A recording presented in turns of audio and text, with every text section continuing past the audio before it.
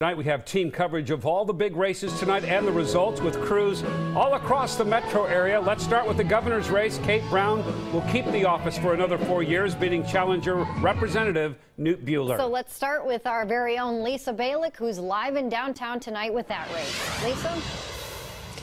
Well, this wrapped up a lot earlier than anybody expected. Even the governor did not assume it was going to be one and done before 9 o'clock. Now take a look. The governor extremely happy, so happy she even did a victory dance when she first came out and was surrounded by a lot of students. Now she was very happy. She said she was going to focus especially on children, investing more in classrooms and education.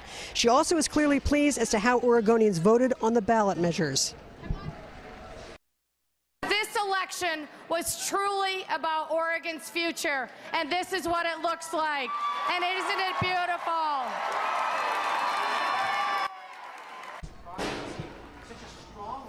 Now, the governor also promised to work on campaign finance reform. Her opponent topped $18 million in donations for this race. She came pretty close with more than $17 million. Now, Governor Brown promised to fight to protect natural resources in the state and work on the homeless issue.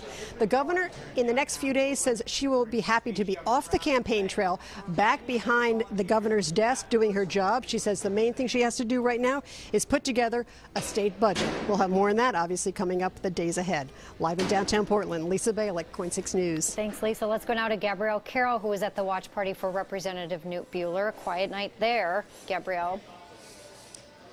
This party has been over for a long time, much longer than was anticipated. Going into tonight, the campaign thought that we'd be getting final results about now. That was not to be the case. Again, this race was called for Governor Kate Brown just after 8, and Representative Buehler gave his concession speech around 8:30. Still, though it wasn't the outcome that supporters wanted, Republican Party Chair Bill Currier says this race gives him optimism for Republicans in Oregon. Take a listen.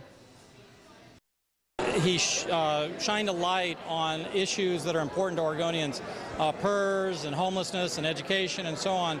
But the political machine of the Democrats is very strong. A lot of money was put into this race on both sides, and they were able to get their message out a little stronger than we were. And so I think in the long run, what this does is strengthen the party to face a similar fight down the road. But we do have to connect with voters a little stronger. With that said, I spoke to Communications Director Monica Robleski right after Buehler's concession speech, and she said despite the outcome, they wouldn't have done anything different. They ran a very competitive race.